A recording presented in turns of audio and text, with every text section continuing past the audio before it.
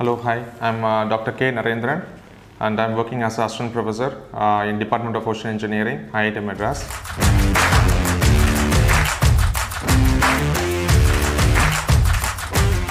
Generally, becoming a faculty member in alma mater, in one's alma mater, is a dream come true. So therefore, the IIT Madras also invites budding brains, and interacting with them is a great opportunity. Moreover, IITM is having a highly skilled staff, and it retains faculty members, senior faculty members.